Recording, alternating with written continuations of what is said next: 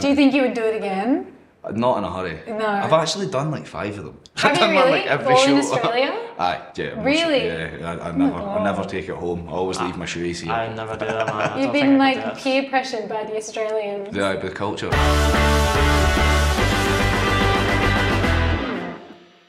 Hi guys, how are ya? Dan. Welcome Nice to to Airing Your Dirty Laundry. Thanks for coming on today. Thanks for having us.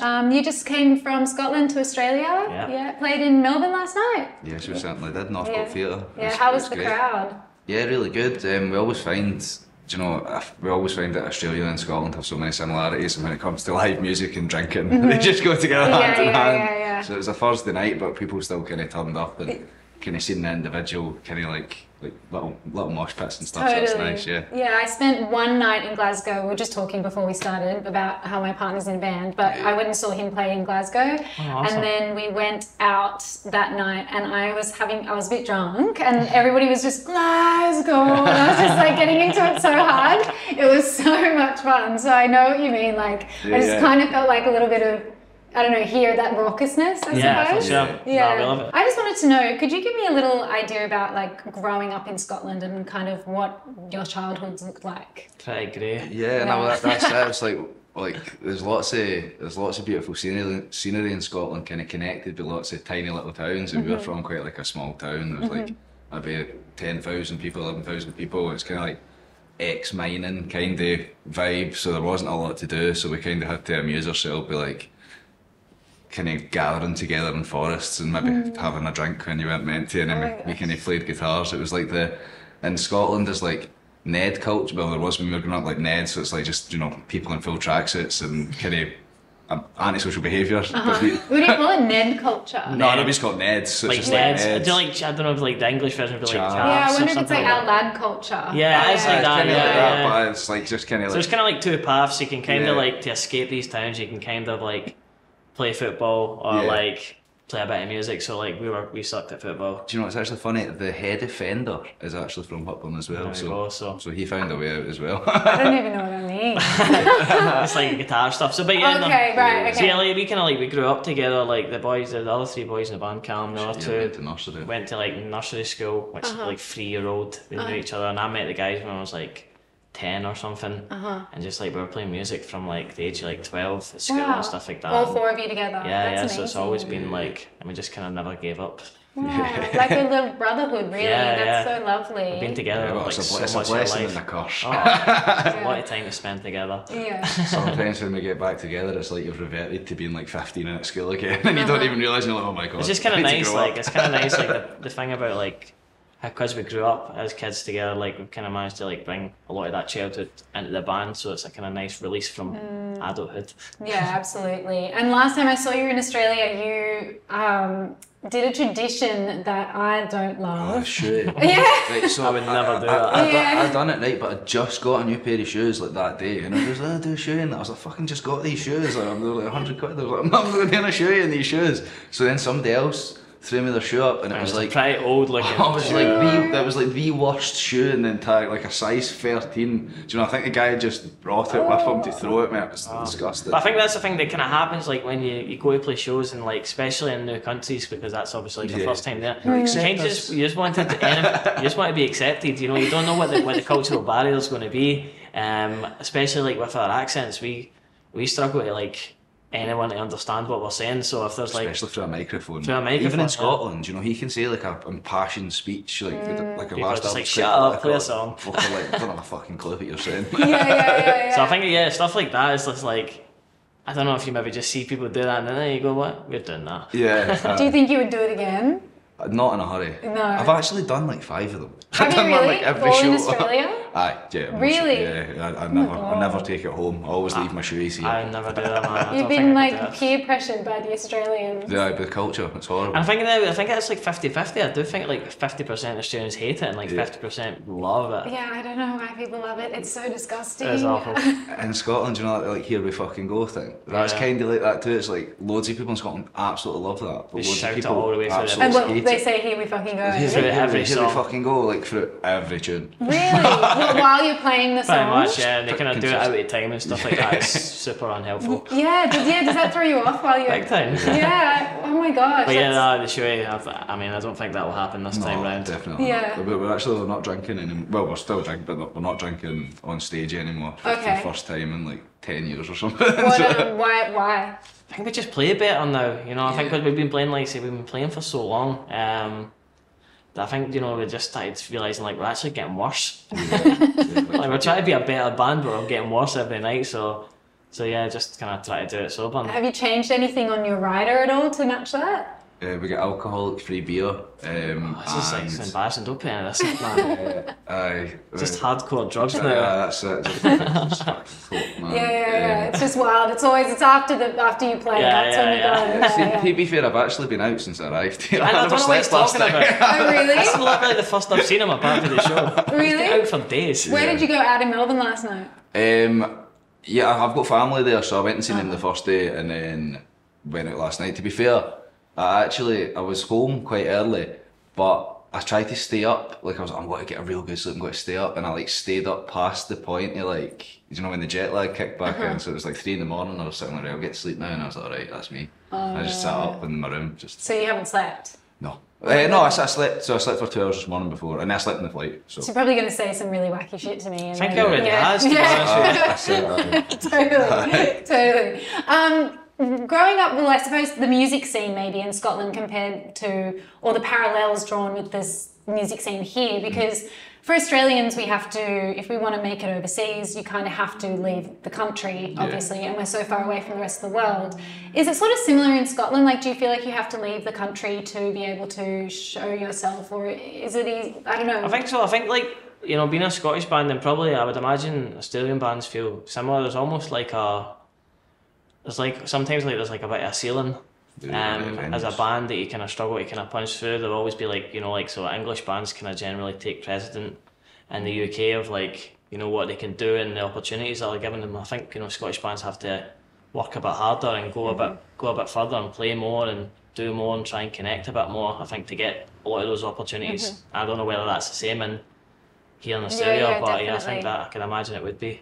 Definitely. You were the first Scottish band in, like, was it 14 years? Yeah. What was the record there? It's like a number one album, In the UK? Yeah. Oh, that must have been amazing. It's crazy, man. Yeah. We got it like 200 CDs or something. We won it by. we thought we'd lost. We actually thought we'd lost the night before because we were up against Demi Lovato and she registered like 5,000 sales that night, and we were like, right, well, that's it, the balls burst. And then the head of the label at the time phoned him in the morning and was like, it was a good run in that, like, we nearly had it and that. And then he was like, oh, and he was like, only joking. And then oh my God, and you beat Demi Lovato. I was actually reading online about that because it said somewhere that you were getting like threats from her fans. They hacked their managers, like Twitter and stuff. They kept trying to hack his Twitter and like say mad shit. It's pretty dark, like, because again, like, that was probably like maybe 3-4 years ago or something like that. And I think it was before you seen like such an influx of like proper fandom. We call that on the internet. On the internet, like, where like you're seeing like huge groups of like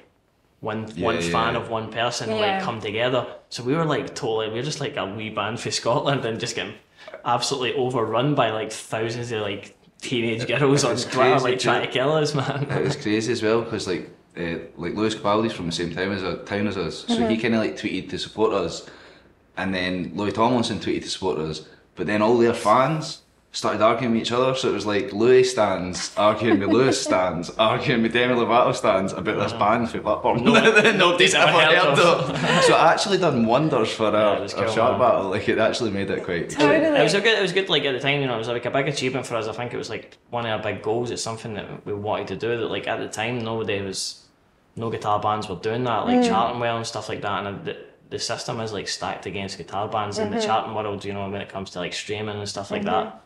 So it was like a cool achievement, and it was nice because I think it kind of paved the way for a few bands after us to go in and like see how you can actually do that. Definitely. Which has been cool. I think that sometimes by looking at the charts how many solo artists there are than pop artists, and of course popular music, it makes sense, bands, you just don't see them kind of appearing, so it is such an achievement, really. For sure. Yeah, and then also now with the, I keep wanting to say Rob Thomas. It's not Rob Thomas, it's Rod Stewart. Rod man. The Rod Stewart battle. We nearly had him as well. So we've been up Demi Lovato, then we had George Michael on the second record, and it's Rod Stewart. Oh, I didn't know about George Michael. Yeah, second record, he absolutely destroyed us. And Rod Stewart also absolutely destroyed it. He sold the same, never in the first week, but then he sold the same for like 5 weeks. But it was good though. But the Rod Stewart one was quite fun because I think once we'd like got a number 1 record first time round, I kind of felt like we'd done that, and it was like, and we know, like, you know, I think as kids we probably expected to have a number 1 record like change your life and stuff like that, but it doesn't in this day and age. So we were kind of like, we'd accepted that, and we're still doing what we love. Yeah. So like when we got to like the Rod Stewart battle, we're like, oh, here we go again. But we had a show in Glasgow the week of like the album coming out and stuff. So like we hired like a Rod Stewart impersonator. Did you really? And got him up like in the middle of the show, and like, but it was really convincing. So like all the newspapers in Scotland were all writing like Rod Stewart's turned up here in Glasgow, like and at it the made boys' sense show and stuff like that. because it was a Celtic game or something that week as well, and he comes back for the Celtic game. So like like the Sun newspapers is just like an absolute rag in Scotland.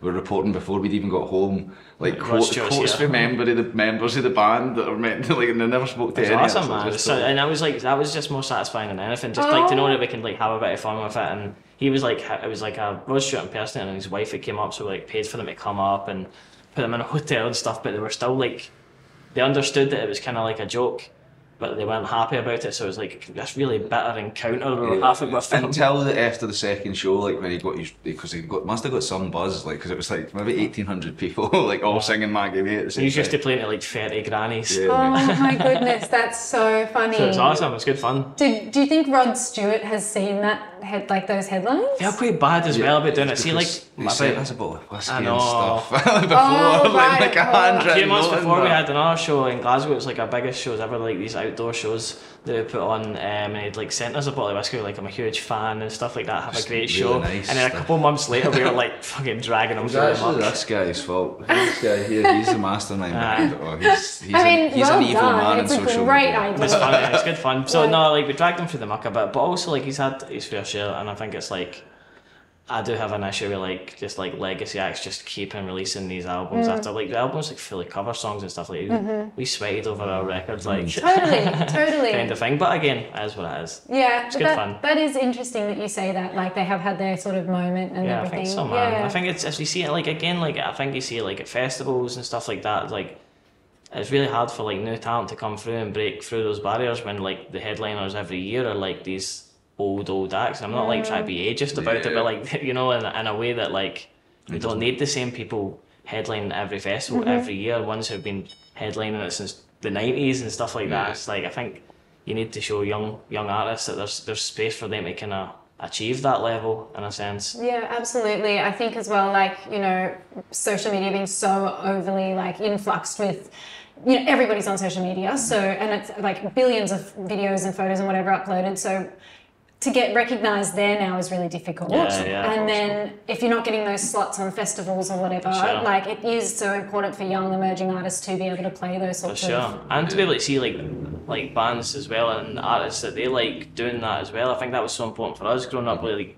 you know, we grew up being so active, like going to live music and seeing bands and artists do what we wanted to do, and that you need to see as much of that as possible to actually believe that you have a chance to being able to do that and stuff like that. Absolutely. I mean, we feel so bad for like, I think we came at a good time just before like this crazy crash of the music industry, because like we didn't have to go wild. We could kind of just be ourselves on social media and stuff like that. And there was never a crazy amount of pressure around it, and there still isn't for us. Like we'll take like 2 months off and no social media and stuff like that. But like for a young artist now, where like the venues aren't there for them, like the slots aren't there for them, they've got to be on that 24/7 and just hope that someone's going to care. Yeah.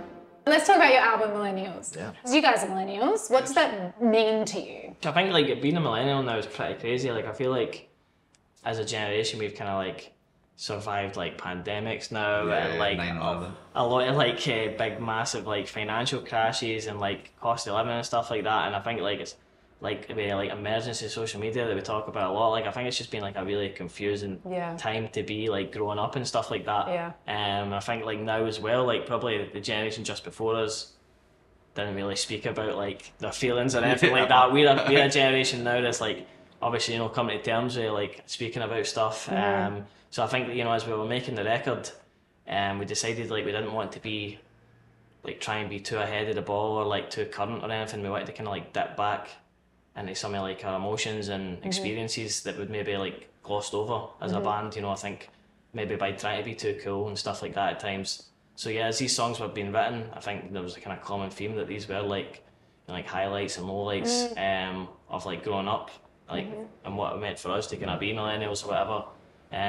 So yeah, that was kind of that. Yeah, it's an interesting generation because we're kind of like the last generation to remember what it was like without sort of all of, you know, where we are now, social media, everything. You know, I think I don't know, I don't have kids, but we weren't looking at screens like they are now. We were outside playing and we were entertaining ourselves in any way. I saw a TikTok the other day and this dad was like to his kid, he was like, "You're grounded," but the grounding was that you had to go outside and like not be inside the house. That's crazy, man. And the kid stared at the window being like, "Dad, can I come inside?" And he's like, "No, you can't come inside." And he's like, "Well, what am I meant to do out here?" And he's like, "I don't know, go find a stick. Like, just do something." Like we used to make fun out of whatever we could find. So it is interesting, like, I feel very lucky that we were able to kind of grow up in that space as well. For sure. How do you think we differ from Gen Z?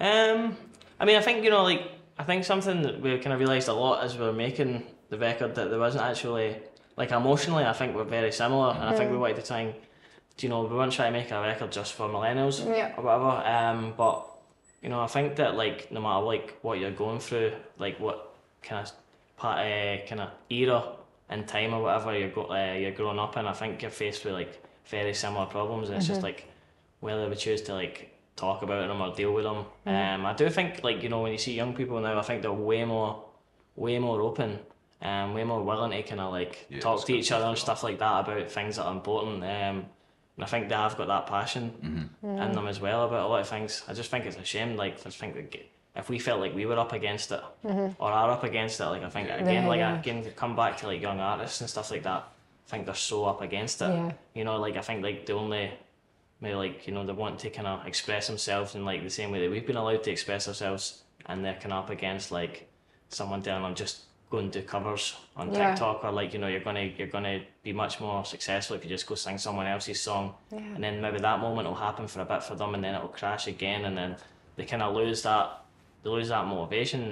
So yeah, I actually feel like, no, I sound like an old guy, but I feel quite bad, you know, for young people. I think, you know, if we thought it was difficult, they must find it so hard. You've written 3 albums between 21 and 24, which is quite a fast turnaround. Has that, I don't know, talk me through like what the desire was to kind of pump them out so quickly, or like how did that, I don't know if it's as much a desire, or if it's just kind of the way that you, like, the way music's presented now on streaming services, it's like you kind of have to keep your output up to stay relevant almost. Like, you know, you need to be releasing new music, or like the next month somebody else is the new flavour. So it's like a lot of, I used to be a band could go away for 4 years and really craft an album and like spend time and, you know, maybe have like 50 songs and then whittle it down. But what we found in like a major label system, it was like, right, get 13 tracks done and let's go. So that was a huge part of the reason, I think, as well. And just like the momentum, I think, as well. Like the momentum of a band, like, because we were like we made these 3 records in 3 years kind of thing, but we were on the road the whole time as well, and writing on the road, recording on the road and stuff like that. And I think it was just we needed new music to keep that going. You know, I think for ourselves as well, I think it's so important that you enjoy what you're doing out here. Like, that's a reason that like you want to play music and not do your 9 to 5 kind of thing. So I think like the momentum of like we need new songs to kind of get to this next point. You know, we've got like, you know, we've got venues in mind, and we're not there yet or whatever with the songs we have. Like, we need to kind of up our game and get new songs, try and get better. I think, you know, we've always treated this band like because we worked for so long before we started doing this full time. It's always, this is our job. So like we treat it like the craft and like try to get better, try and make the songs better, try and be a better performers and stuff. So I think just like the whole momentum of being on the road the whole time, it's like just forced us into just making these albums, and it's been fun as well. I think we'll take some time though next time. Do you think this is your favourite album that you've written? I don't know. I think they all kind of have like different places in your heart. Like I don't think I could really choose. Like a baby, you don't have a favorite child. Yeah, it's mad because some of the tracks in the first record were like demos and EPs that we've been playing for like 10 years already. So then you play these new tracks and they become your favourite for a bit. But it's always like you can never choose a favourite child. I don't think. This would be my favourite, like in terms of like it's like the process of making this record compared to like our first 2 records. We were signed to like a major label, so it was like we were told like you're going here. And you're going to meet this guy, this producer, and it's going to be in this studio, and you've got 2 weeks, and then you've got another 2 weeks to make the record. And that happened with both our first and second record, so like there was this crazy pressure that came with that. So the third record, you know, we decided to do it on our own. We decided to produce it on our own with one of our good friends. So it's just like, and we'd done it in Scotland as well. First record we'd made in Scotland. So it's just much more like, it was much more free. We were in control. No one was telling us like, this is a single, this isn't a single, like just kind of made all the calls, which is like, it was rare for us in the way that we'd kind of entered the music industry. It was rare to be making every decision, but it was nice. So for me, I loved making this record. It was just fun and there's no pressure, which is cool. I do think though that we'd have never got to this point like without the other two, Oh, do you know what I no. mean? So it's like you almost like learned everything in these first That we two. needed to learn. And then Oh, yeah. to actually like be free on the third. Do you know what I mean? So That's it was like, interesting. it was like a quite like a give and take kind of situation, which is cool. Because you were just saying you wrote this one in Scotland, and you've said that you haven't been able to do that since you were kids. Yeah. So the first 2 albums you didn't write in Scotland? We maybe like wrote some like here and there, but like recording wise, Yeah. just like recording wise, it was always like England and LA and stuff. Actually, the thing I really love about this record as well, like we started Millennials in up north in Scotland, and we were proper like cooked away on like a little farm in the middle of nowhere. Like there was no shops, no pubs and stuff. But then again, like we're straight back on the road. So there's like there's lots of like vocals and guitars that are like recorded in Melbourne, Sydney, like hotel rooms. Oh, really? There's loads of Australia on that record because we were on tour at the time. I'm actually probably going to a studio tonight where we've done some of the like vocals on like Millionaires, which was a single on it. Oh, So it's cool. Like, and there's like loads of the world. There's like Japan on that record. There's like Europe. There's America. Mexico. Like we just everywhere we went, like we had to finish this record, so we just did it in hotel rooms or studios on days off. Is that stressful?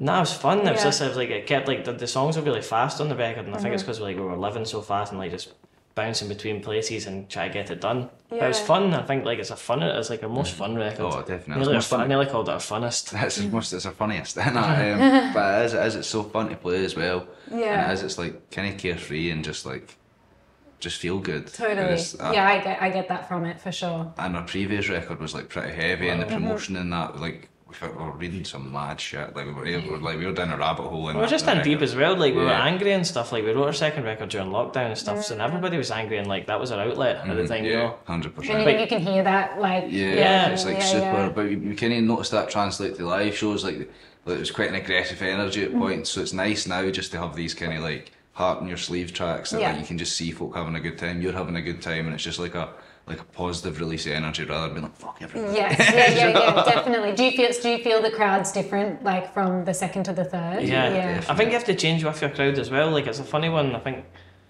again, like when you're like 4 kind of white guys with guitars in a band, people are always going to say like this is who you are and like this is your type of crowd, and like our crowd has always been like super inclusive, super different. There's never been like 2 of the same type of person at our crowd, and we've always kind of like prided ourselves on that. And the more we play and the years go on, like the more it changes and adapts, and the more people come into it. So it's like not for like one type of person. So I think it's like important that we always like change and develop with that crowd and like make it like one, make it just that's so really nice. Like celebrate just like being yourself and come all, whoever's. I think that's in the UK, like I say, I feel like if you're 4 guys with guitars, people go like, this is who you are. Like this is the type of bands that you're like, without even hearing you. Like you dress like this, you must sound like this, you must think like this or whatever. So I think we've been lucky enough to kind of develop and just try and be like adapt with our crowd, and they adapt with us, and it's kind of cool. So do you write all the lyrics, Jack? You write everything? Most of the lyrics, and like on this record, like a guy, Scott Anderson, who produced the record with me, he's like our MD. He does all our live show and stuff like that. Just one of our really close friends.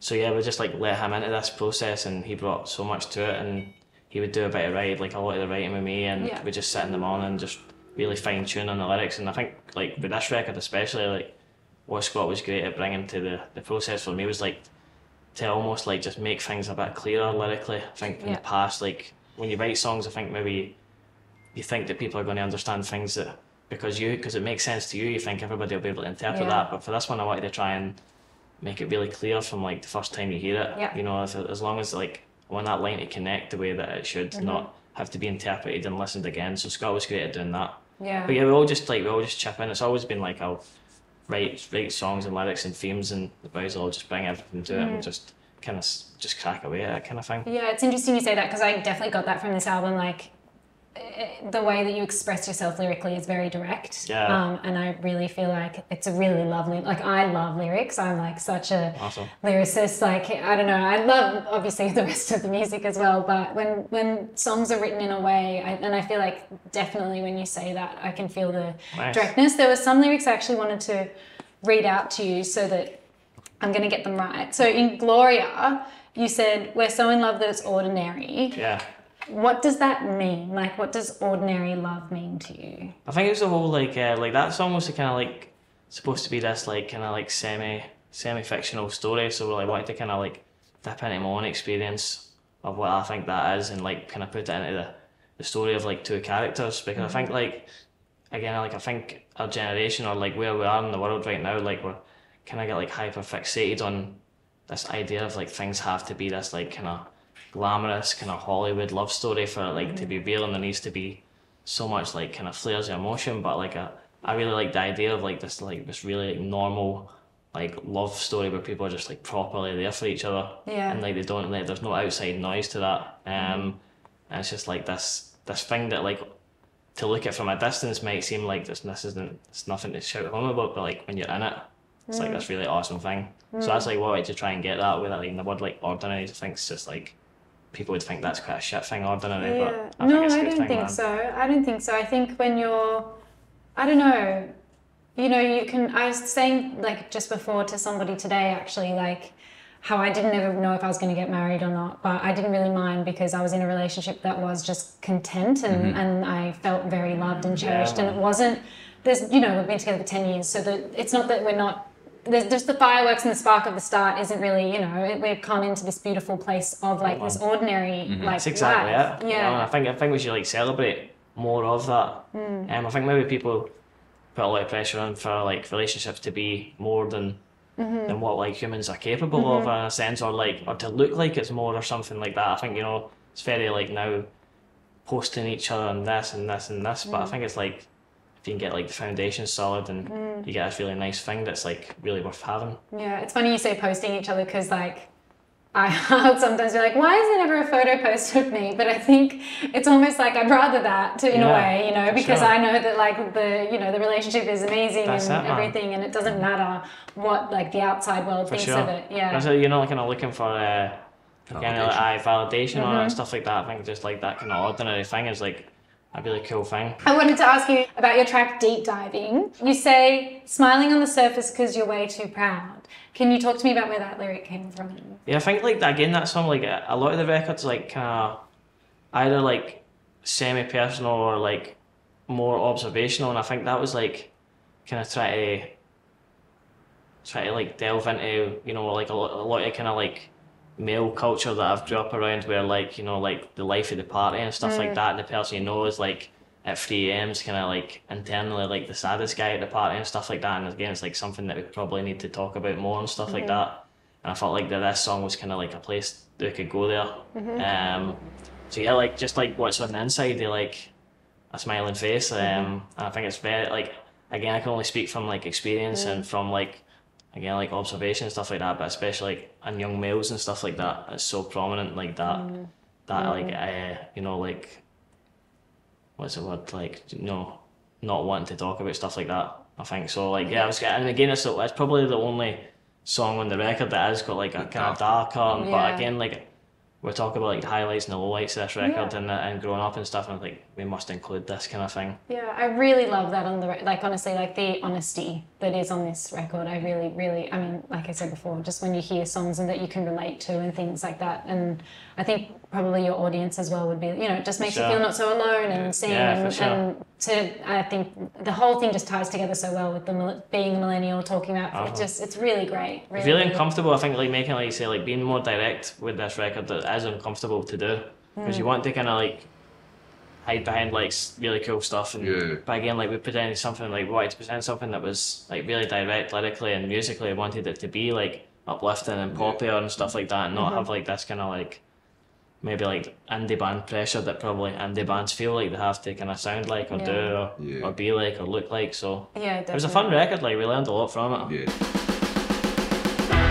So you guys have gone independent and you've left Parlophone, and I just want to read out a quote. I'm not sure who said this, one of you guys said it, but you said, "It's not about the music, it's about how your personality comes across on these platforms and the correlation between the platform and your streaming," which I'm like, it means social media and things. Can you talk to me a little bit about that, just that quote in general? Yeah, I think it's like again, like we've kind of been through so many, I think we've been playing for, I think when did we get signed, like 6 years ago, 7 years ago or something. So like we've like seen how quickly like a new platform can kind of come and just like really mess up everything, and like sometimes it's great because it can help for the better, but it's been a long time since it feels like a platform's almost done that, or like it's maybe exhausted what like social media can do in a sense for young artists. And it got to a point like where we were making music and we were bringing it to the label, and it was like not even listening to it, to a sense, it's just it's like how are we going to promote this on this platform? Like here's X, Y, and Z artists that are doing well on this platform. Can you go away and create a video like that? Really, so we got told to go and study the charts and then study the top 40, and then watch their TikToks. And saying that, and then that'll get you to the next thing. And we're just like, we're getting to the point where that's not fun, and like we do this to try and be fun, and like if we wanted to, we just wouldn't do this. If that was how it's going to be all the time. And I think like we were in a point where we were doing well live and stuff like that. We were playing the shows that we wanted to be playing. Like I just felt like confident enough to. At this point, we had no new music, so it was kind of like a bold move. But we're just like, let's just get out of here. It's like a toxic environment. Our main jobs weren't like being musicians anymore. It was like trying to be like our own like marketing managers, and like I also like just don't want. I think as a band and as like humans, we didn't want to live a life that like was our whole life had to be on social media. Like I didn't want to wake up in the morning and tell people like this is what I'm doing in my day and stuff like that. Like want to have like a level of privacy and stuff like that as well. Like so that it's just the whole thing was just getting far too geared towards like we'd much rather like you were more like a reality kind of person, like whatever that means, than like a musician. And the less you feel like a musician, the less you want to do this as a job. So we just like, let's get out of here. And it worked out like well. I think we have much more control. I think like we'll feel the pressures less of social media now that no one's telling us to feel the pressures of it. Like there will still be people around us who are like, oh, I wish the boys would like post more on Instagram, or I wish they would take TikTok seriously or whatever. But I also like, I just don't think you need to, and like I wish more like bigger artists, a lot bigger artists than us would like kind of express that and say like you don't need to be that person, you don't need to do that. Like, and maybe it's a bit naive or something, or maybe think that you don't need to, but I do think that like people come to our shows regardless of what we're doing on the internet, and I think like that's so important. People listen to our music regardless. The music is speaking for itself. Yeah, I think so. I think that music still has that power. I think as well, like see for every 5 bands that make it big from TikTok, there's literally 100,000 that are just making videos every day and like making themselves feel so shit because they're not getting the likes and they're not hitting the viral moment, and everything's a moment and everything needs to be done in a moment, but once a moment's done, it's done, and then you're chasing the next viral moment, and that's a vicious cycle. Yeah, we hear that, man. Like that's just like even the 40 having to go through that, I'm like, no way, man. I get that. I really I think it's maybe like a confidence thing from us. Like maybe we come from a place and like where we grew up and stuff like that, you're not going to put yourself on a camera and kind of like go da da da, because that's like not what our job is to us in a sense. Like even going on stage is like that's a pretty vulnerable position to be in. So it's like we do that, and that's the other kind of that's what we want to do in that sense. So but so like I think, and you're seeing it all across the board that artists are moving towards like this more independent thing, because there was actually, we were in a meeting with the major label, they were saying stuff like just imagine there's no marketing team here. you're your own marketing team, and then we're just like, They said But there is a marketing team. literally We're said, like, why don't we just do imagine that? You're on an independent label, that's what you need to do. And then we were like, then we started imagining, and then we were like, all right, that would actually maybe be Totally. It's just stupid meetings. We're having like stupid meetings with like stupid old guys. And dressed like a dressed 50-year-old like man, young dressed guys. like a 25-year-old man Yeah. with like 2 pairs of laces in his shoes, and like, you know, just like We're just having these stupid meetings with them, arguing back and forth and like saying stuff like the music doesn't fucking matter and stuff like that. And we're just like, this is, They said that. we're just like, this is boring at this point. Like, we're never going to agree on this. Yeah, absolutely. And I like it again. It's just like that's the way that it is going that way. Like, so it's just. And it's obviously like the biggest songs in the last like 3 years will definitely all have came from like TikTok moments. Yeah. So like there's no, I mean, I'm not saying that everybody has to do it the way that we're in a sense doing it. Like that's and if But you gotta- TikTok's working for you and you enjoy doing it, then Well, do you it, just got to you do know. what feels right for you. for sure. That's it. And that for 100%. us like wasn't what was right for us. So Yeah, but also like don't just do the TikTok thing. You know, you should still be out, like do the small venues, like cut your teeth in a physical sense as well, because like you can see a lot of people coming their first gigs at a festival in front of 25,000 folk because they blew up on Spotify. Yeah. I seen a And great they shit thing. the bed on the stage because like you've never, you know, the playback will go wrong or something, and suddenly somebody just gets exposed, Totally. and it's like All of a sudden, that's very true. Actually, isn't but it? then you're dealing with the mental pressure of that, so you've bared your soul on a social media platform that's not got to save you. In reality, yeah. when you're up there and people are fucking throwing coins at you and stuff, Yeah, you know, so it's like totally. definitely like you need to do both. But it's harder now though because like the path is just to go on social media, and once you do that, well then now we can get you a gig. Like even promoters are more looking for social media. But I seen this great thing like yesterday, and it's like must be like a UK article, so I don't know how relevant it is to you, but I know you guys have just had like Splendor cancelled and stuff like that. But there's like I think it's something like 42 festivals have been cancelled in the UK this year, which is a crazy amount for like how small our country is. So it's like the guy, I think he's like head of like the venue trust, saying that like because all the small venues are now shutting, so none of these young artists are getting a chance to go cut their teeth and get a live. Like we built up our whole audience from playing live, mostly, and maybe a bit of social media, but ultimately to play live. And the guy's saying like, you know, when these huge artists, I just come on these things and just trash huge artists, but he's like, when huge artists are coming for your city, you know, like when like your Taylor Swifts are coming and Coldplay's are coming and they're playing like 3 nights at the stadium, like what they propose is like the venue trust like taxes them a part of the profit and it goes back to the venues to put like the lights back on. I'm like, you know what, they can't afford probably to do that in a sense, and it'd be nice like to see like people make those conscious decisions, because you want to see your next Taylor Swift and you want to see your next Coldplay's coming through, and if they don't get a chance to go and play the pubs and the clubs and stuff like that because they don't exist, you're kind of going to be struggling. Yeah, there's something in Australia now, I can't remember, I think it's like Matthew's rule or something, and it's not a law, but they're trying to push it out so that when the Taylor Swifts or the Coldplays or whoever do come through, that, you know, Taylor Swift just brought Sabrina Carpenter to support her, but not have her do that and have her have an Australian act as the support. Because we are having a lot of festivals cancelled here, we are having venues shutting down here, so where are these young emerging artists going? That's it. And so I think it's exciting. I think those conversations are exciting, like to be having. You know, Australia's really good as well, like because it's so hard, it's so expensive to travel, and I mean I might be wrong here, but you get like allowances on baggage and stuff like that as a musician in Australia. Virgin do it. Like that's unreal. Like in the UK and like America, you just don't get that. Get that. You just need to No way. tap your card and I'm like fucking just. So to bring all your price. stuff over would have cost quite a lot. We brought like 27 cases or something like that. So it's like, but that's awesome. So when we're jumping from, like Melbourne to Sydney, like you're getting this wee bit extra, and that just helps. On the way, so now you guys are smashing that. Yeah, no, that is cool. I hadn't actually thought of I didn't know that didn't exist awesome. everywhere. I just thought, that is very cool. I just come in with the deep topics. Yeah. Luggage allowances. Hitting it hard. In 2021, you released Somebody Loves You, and that was in support of the Scottish Refugee Council. And then you donated the profits of that music video, or? What we done, it was actually such a great situation. We kind of put our label like kind of against the wall with it. We said like, what we'd like to do is like, if you give us 10 grand or something.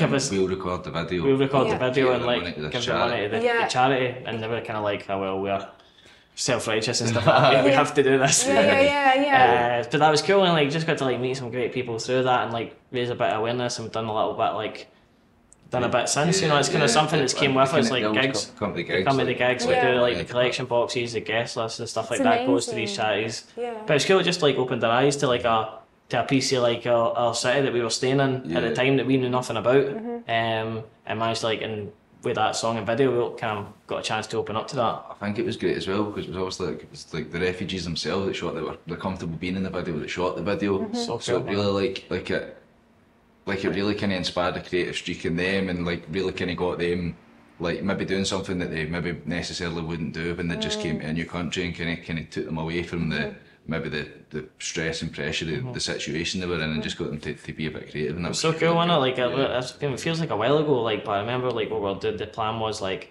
it was just said to the charity, like, you know, we don't need to meet anybody, or nobody has to kind of whatever. But it's like, this is what the song means to us. This is what we're trying to say. Is like, if you could like relay that message to the people that you're helping in the city, and find out if anybody wants to, you know, be a part of this video and show what, like, you know, it's like the whole song's like somebody loves you, so remember somebody's always going to be there when it's struggling. It's like, what does that mean to you? And all these like people who've been helped by a charity came from all over the world, living in Glasgow, all recorded like what that means to them. So it was like a bit of their kids playing, or like their dog playing, or people just that like came over and like maybe hadn't like seen snow before, making snow angels. It was like quite like a pure innocence to it. It was class. That's It was really But that was cool, and that was cool, like stuff like that. And that's like that. I think like that's the stuff that we enjoy doing in a sense, like just like being able to, like, we've got this idea for like a video or an idea to bring these people to it and that people to it, and let's try it. and let's do it. And like that's what we're still trying to do as a band, and like kind of pursue our good ideas in a sense, rather than like just Pursue every idea. we need to be on the internet all the time. Yeah, because you speak quite like, you attack a lot of subjects to geared towards like youth and young people, and then with the charity and everything. So I guess like, do you see that you have a responsibility or a role, or like what is it, or like are your parents quite political people? Because even your second album, it started with someone from the left wing of the Tony Benn. Tony Benn, yeah. yeah. So like there's a political sense towards what you're doing as well. Like what do you see your role is in all of that? No, I think maybe just like for us, like we're really grateful to be doing what we're doing. I think that's probably a part of that ethos, like that, not to like kind of take this for granted, and like I think it's important to be like doing it with a good like moral compass. Like it's quite a fucking crazy industry, and there's a lot of kind of fucked up shit goes on in amongst it, and a lot of kind of like trickery and stuff like that. I just think it's important to like help where you can. Like you don't need to. Not everybody needs to be like, you know, you don't need to be a massive political activist. You don't need to be at every single fucking rally or like. But like it's like, if you have an opportunity to help somebody, mate, it's like Absolutely. you take the opportunity. When you've got and the bit of platform that you can possibly do, why not? 100%, Yeah, yeah, 100%, definitely.